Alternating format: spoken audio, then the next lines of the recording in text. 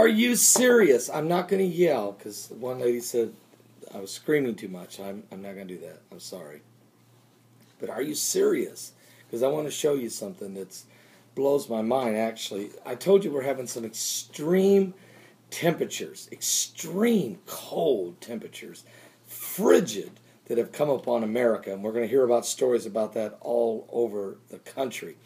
But also extreme weather taking place around the world. Well, there's been, and I just showed you, I just did a video on a sinkhole in Ireland that just opened up. But I want to show you 3 suns in the sky at once over southern Illinois, not far from here. And this picture was taken early this morning, just about an hour or so ago. It's amazing. It was just sent to me, and I want to show it to you. This is from a Facebook page. It's also being covered by channel, well, actually, I'll tell you whose Facebook page is. WCIA Channel 3 News in southern Illinois. And this is the news team right here, so you'll know. This is the news team. And it is their Facebook page. I printed it out in color because I want you to be able to see it. Now, we all know there's not 3 suns, okay, as far as in our solar system. But there is one. But this is also known as a sundog, or a mock sun, or phantom sun, is an atmospheric phenomenon that creates bright spots of light in the sky, often on a luminous ring or halo on either side of the sun. There can be one, sometimes you see 2 suns, and sometimes you can see 3. Very rare occasionally, very rare occurrence, but did happen in Illinois this morning. This is pretty awesome, though, to really see it. I'm going to show it to you right now. Check this out. I mean, in a way, that is fun, but you can barely see the halo.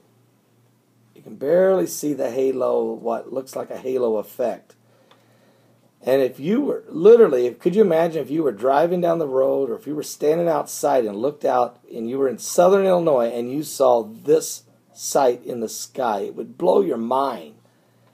3 bright suns. Sort of like a trinity of sun in the sky. Pretty powerful, isn't it? Pretty awesome, actually. But God does some miraculous. You know, the Bible did say, now don't nobody freak out on me, but it does say, there shall be signs in the sun, and in the moon, and in the stars, and distress of nations with perplexity, the sea and the waves roaring. All right? Men's heart's going to fail them for fear of things coming on the earth. But he told us to look up, to lift up our heads, and to look up, for our redemption is drawing nigh. Just saying. It's a pretty powerful picture. I want to think. I keep looking for who sent this to me, and I can't find the email. But whoever you were, oh, here it is. Yes. Nanette Stubert. Nanette, thank you for sending this to us, okay, so we could share it with our viewers.